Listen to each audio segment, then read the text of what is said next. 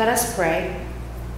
God of abundant grace, whose judgment is the heart of your love for humankind, bring fire among us that we may be united in faithfulness rather than divided by competing interpretations of your word in our present times.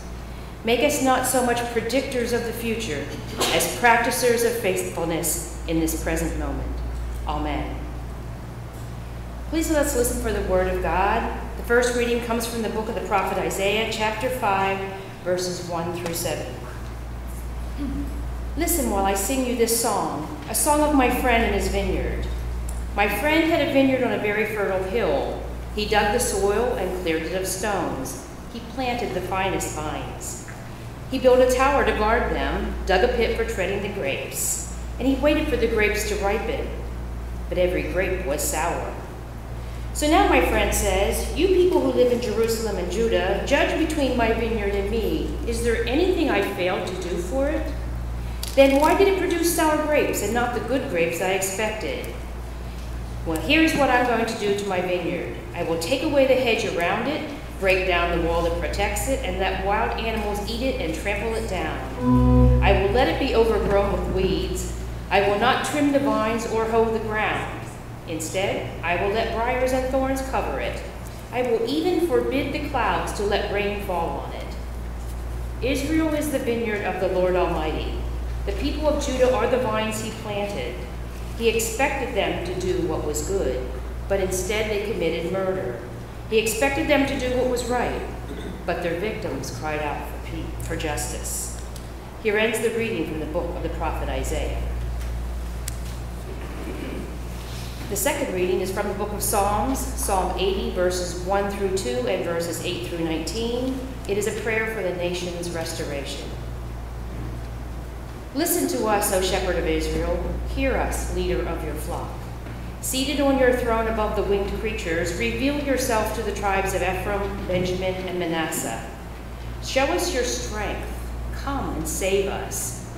You brought a grapevine out of Egypt. You drove out other nations and planted it in their land. You cleared a place for it to grow. Its roots went deep and it spread out over the whole land. It covered the hills with its shade. Its branches overshadowed the giant cedars. It extended its branches to the Mediterranean Sea and as far as Euphrates River. Why did you break down the fences around it? Now anyone passing by can steal its grapes. Wild hogs trample it down and wild animals feed on it. Turn to us, Almighty God. Look down from heaven at us. Come and save your people. Come and save this grapevine that you planted, this young vine you made grow so strong. Our enemies have set it on fire and cut it down. Look at them in anger and destroy them. Preserve and protect the people you have chosen, the nation you made so strong. We will never turn away from you again. Keep us alive and we will praise you. Bring us back, Lord God Almighty. Show us your mercy and we will be saved. Here ends the reading from the book of Psalms. May God bless our hearing and living of these words. Amen.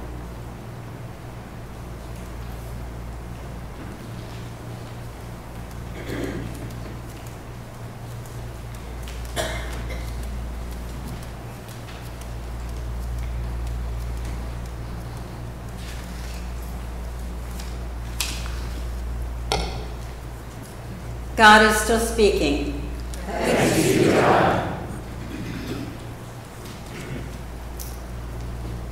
I've changed the scripture that I'm going to be reading this morning. It will be from Hebrews chapter 11, verses 29 through chapter 12, verse 3. And it comes from the Message. By an act of faith, Israel walked through the Red Sea on dry ground. The Egyptians tried and drowned. By faith, the Israelites marched around the walls of Jericho for 7 days, and the walls fell flat.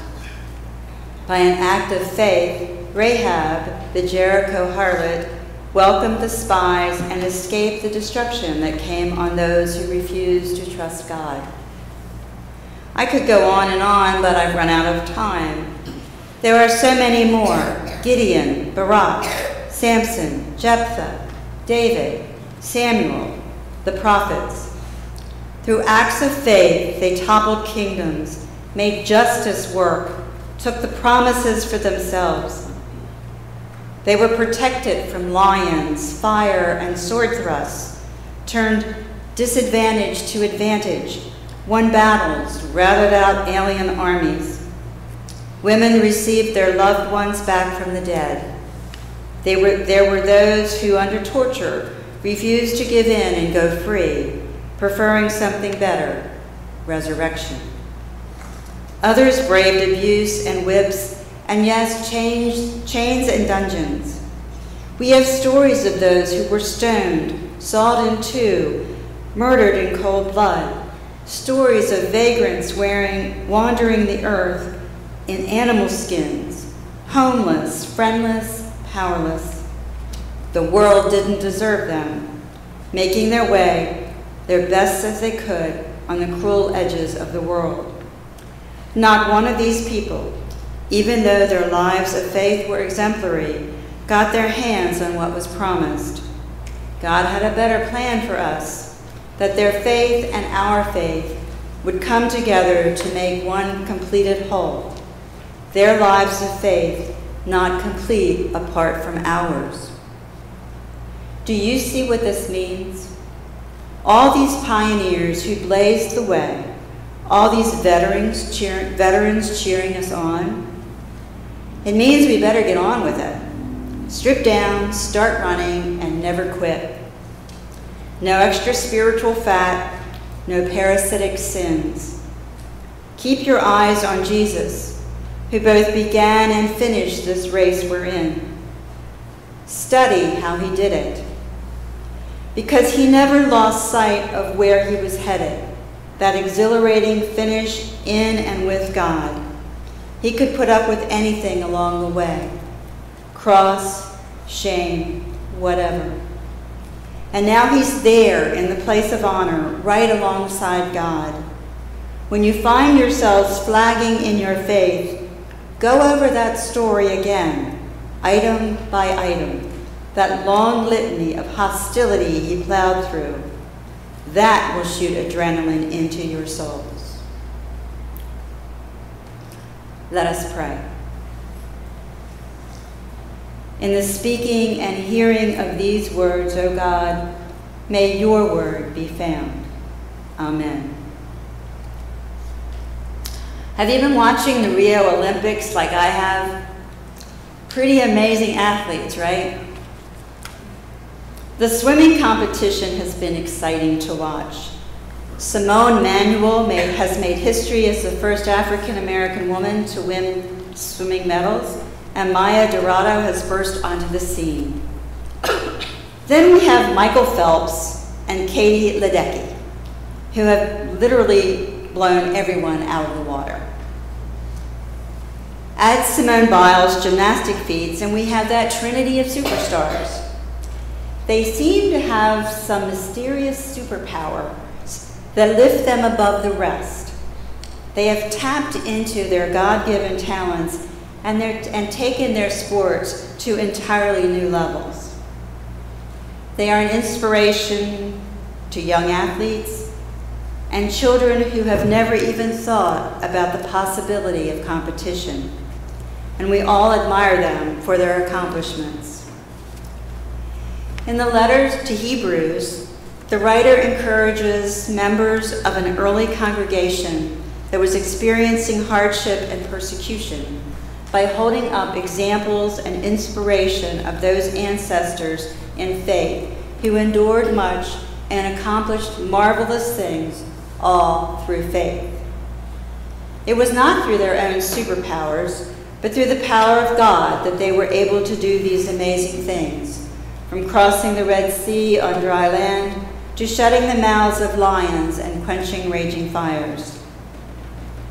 The cloud of witnesses included martyrs and military leaders, prophets and kings, women and men who trusted in God and persevered or were led through the worst that life can send our way. Do you feel a relationship with these pioneers of faith, or are they just ancient history? I was born into a Christian family who took their faith very seriously and whose spiritual roots went back for generations. I was baptized as an infant and grew up in the church, attending church services, Sunday school, and Bible school at 2 churches during the summers. My mom was raised Lutheran by her parents, and my dad was raised Methodist by his. After marriage, they joined a small country church in Maryland, which was a joint Lutheran and Reformed congregation. My parents joined the Lutheran church, but we worshiped as one congregation on Sundays, alternating between the Lutheran and Reformed pastors who both had 3 church charges. That is where my faith journey began. When my husband Larry and I moved back near my parents, we went to the same church, but we both felt more at home in the United Church of Christ congregation. I'm pretty sure that my decision to be ordained as a UCC pastor was based on my spiritual roots actually beginning with my baptism being done by the Reformed pastor, since we didn't have a Lutheran pastor at the time, and in spite of me being confirmed Lutheran. Well, that great cloud of witnesses includes not only the ancient Christians, but also my family and yours. I have been blessed to have some amazing seminary professors who are also part of that cloud. And although some of you may not have been raised in the Christian faith from childhood, you have come to it through your own faith journey, connecting with this great cloud of witnesses. During my seminary studies, I was amazed to find out that much of our current liturgy, our form of worship, dates back to manuscripts written in the tradition of the apostles by theologian Hippolytus in the 3rd century. It really connected me to that great cloud of witnesses, all who went before us, laying the groundwork for our worship. For example, the beginning of our communion prayer is basically the same as it was 1,800 years ago. It goes like this, and it'll sound familiar. The Lord be with you, and with your spirit.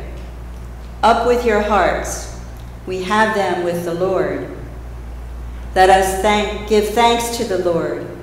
It is fitting and right. In this small text, Hippolytus goes on to give instruction of early services of communion, baptism, catechism, ordination, and more.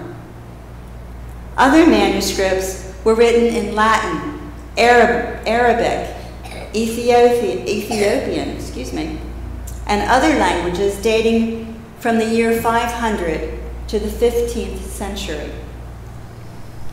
2,000 years of Christianity have survived in its various forms by people who took their faith seriously, many of whom were willing to die for it, starting with Jesus himself, who was trying to reform Judaism.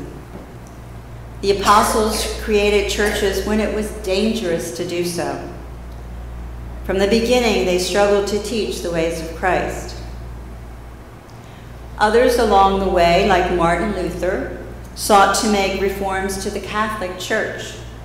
And when that didn't work, he and other reformers formed the Protestant Church. Within Protestant churches, many different denominations were created when people disagreed over points of faith or ways of worship. Regardless of the differences, the bottom line is that faith in God has continued to guide us. Eugene Peterson offers an interesting understanding of verse 40 in The Message. God had a better plan for us, that their faith and our faith would come together to make one completed whole. Their lives of faith not complete apart from ours. That suggests that our faith is also not complete apart from theirs. Imagine a race staggered over time that no one can finish until the last of the participants has entered. like a cosmic relay, to continue the Olympic analogy. And the race is still going on. And it is a race not for sport or entertainment, but one with utmost importance. Walter Brueggemann describes a past, present, future view of the story of the faith community, in which we share as a past of life-giving miracles, a future of circumstance-denying promise, and a present tense of neighbors in faith. This testimony matters. It matters to stay in this truth. It matters to practice this version of life. The story of amazing deeds from the past, the story of immovable resolve and faithful following of God's will, inspires us today to be faithful where we are, to keep on keeping on, no matter what is happening around us, no matter how things appear. Things are still unfolding. There is still much more of the story to be told. How are we going to participate in the unfolding? Are we telling the story, giving testimony about what God is doing right here, right now? Are we connecting our own story to that of the saints who went before us, as well as those who will come after us? As we prepare to take our turn at running the race, we're told to lay aside every weight and the sin that clings so closely. And that's from the NRSV version. What sort of things might represent weights that we need to put aside? Are we carrying guilt, illusions, addictions, selfishness, greed? Are we carrying ambition and self-centeredness? Are we carrying heartaches and grudges that we could put down and in so doing lighten our load? Just laying aside what weighs us down in this race is not enough. We're instructed to keep our eyes on Jesus, who ran this same route before us and knows it well. Jesus set the pace and made it clear that he doesn't expect anything of us that he wasn't willing to undergo himself. While we don't emphasize our saints in the same way the Catholic Church does, we Protestants still have ours. We have our pilgrims, our abolitionists, our missionaries, our Antoinette Brown, the first woman ever ordained, our Lemuel Haynes, the first African-American person ordained by a mainline church, our Bill Johnson, the first openly gay person to be ordained. Of course, a price has been paid for the amazing deeds accomplished by faith, even by people in our own time. Martin Luther King Jr. and Nelson Mandela are only two examples of such heroes. Those without superpowers, but possessing a kind of marvelous faith that sustained them in the worst of circumstances. It was as if they could see something with their hearts that their eyes could not yet perceive. In the meantime, we live our lives in the church with our other aspiring saints, sisters and brothers who share these ancestors and these hopes. Walter Brueggemann speaks of the saints of the past as being those through whom the light has shone. That is, who are kind and generous toward others, and who respect people not like us. Those who stay present in love and mercy where there is dying and illness and violence. Like many others, Brueggemann describes faith as trust in a God who has made promises that are true. While the text takes the long view of things, we too, in our day, are part of the story, and our struggle and our deeds matter as well. he also speaks of the intergenerational mystery of the church. How their lives count depends on our lives. How well they did is determined by how well we do. And it matters to us that those who follow us will have examples of faith to fortify them as they too run the course. Not only because we tell them these stories about people long ago, but because we will have added our own stories as well. Our faith is not apart from the faith of our great-great-grandchildren. We're part of something greater than ourselves, a bigger picture, a more timeless story. What makes the stories of the saints in Hebrews so powerful is remembering that these folks were not superhuman. They were human beings, flawed, weak, and sinful, all the things that we are. Even Moses was not permitted by God to enter the promised land because he had broken faith with God. And these other great heroes, they are known not only for great deeds, but for other things as well. Samson and Delilah, David and Bathsheba. So, if these great ancestors of ours could be deeply flawed, yet deeply faithful, I find that very, very encouraging when I have to run such a long, long race. Are we willing to take up the fight for issues that are before us in the world today, in this country, based on the examples Christ has given us for how to treat others? Do we care for the poor, the homeless, the hungry, the imprisoned? Do we respect those who may appear to be different from ourselves, people of color, immigrants, the LGBT community? Do we respect those who believe differently from us? Muslim, Jews, Hindu, Buddhist, those of any faith and those of no faith. What we do matters. What we say matters. And we need to hold each other accountable. We imagine that as we warm up, train, get suited up, as we run the race, lap after lap, mile after mile, toward that ultimate goal, that far better country that we long for, we can picture that we're not alone in this effort. No, we don't run this race in vain, and we don't run it alone.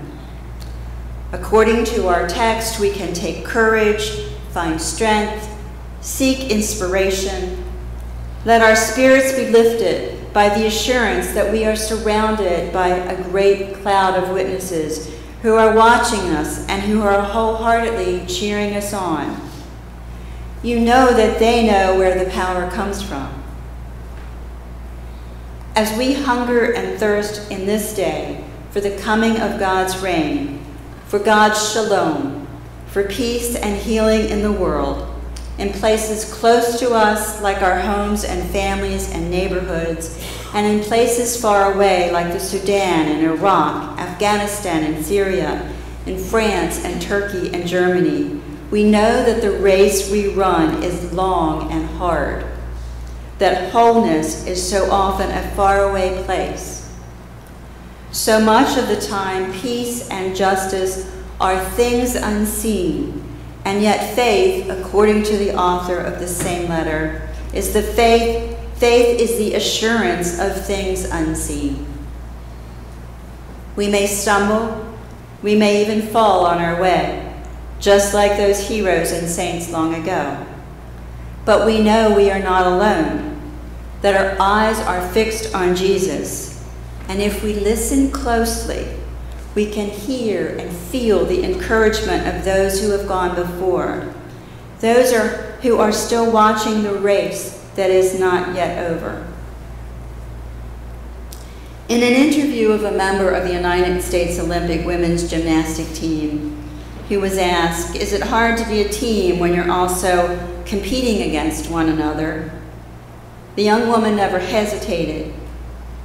When I'm up there competing, she responded, all I hear is my teammates cheering me on, and it makes me do my best. Let us run this race together and cheer each other on. Amen.